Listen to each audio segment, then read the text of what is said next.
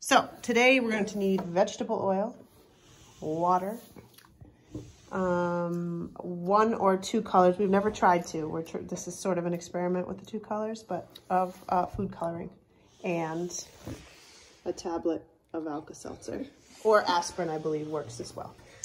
Okay, so we fill our little container here with about 3/4 of vegetable oil. And then Sydney is going to pour in the water for about another 1/4 or so. Maybe half of the other jar, Sid. So the first part, keep going.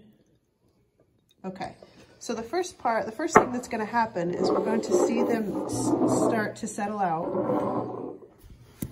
If you've ever heard the phrase, oil and water don't mix, this is going to prove it.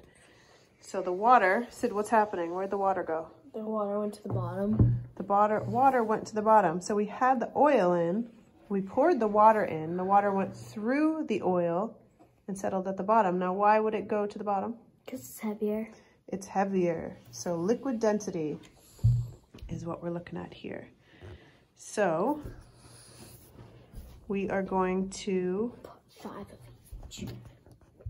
Wait till this settles out a little bit. Cool.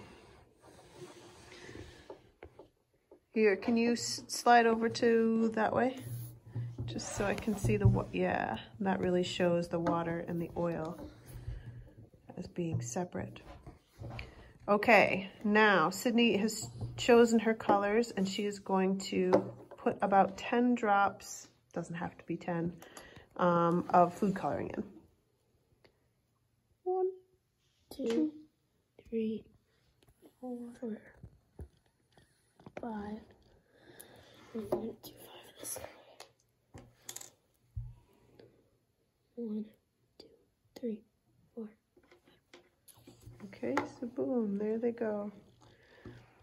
So they're going down because they are, for all intents and purposes, also water. So they've gone straight through the vegetable oil, which you would probably think would be heavier than water, and are sitting on top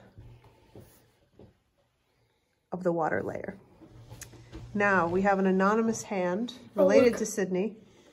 Oh, here we go. Oh yes, they're breaking. Okay, cool.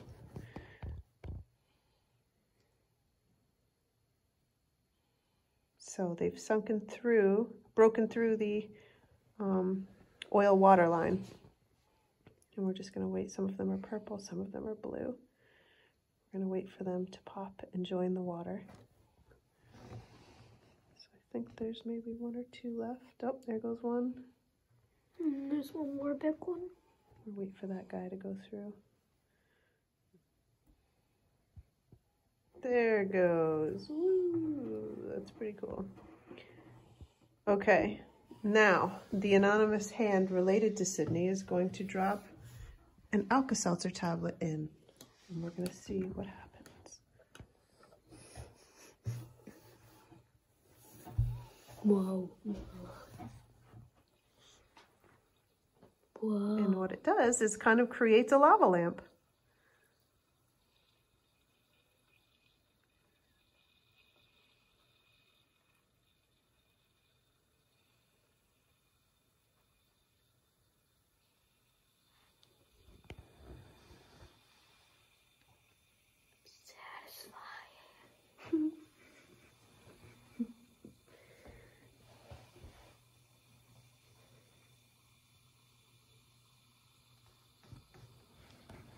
And you got all those bubbles on top, and then they start to fall again and releases more up.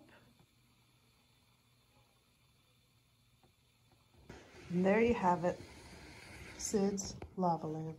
Lava lamp. And the anonymous hand. Have fun.